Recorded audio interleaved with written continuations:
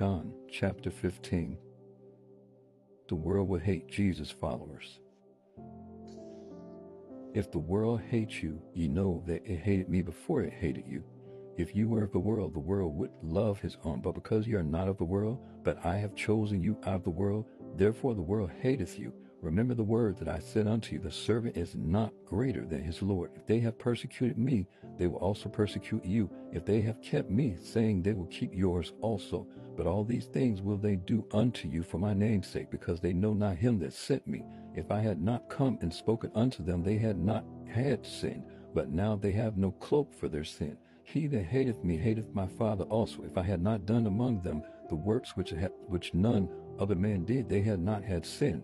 But now have they both seen and hated both me and my Father. But this cometh to pass, that the word might be fulfilled that is written in their law. They hated me without a cause. But when the Comforter is come, whom I will send unto you from the Father, even the Spirit of truth, which proceeded from the Father, he shall testify of me, and ye also shall bear witness, because ye have been with me from the beginning.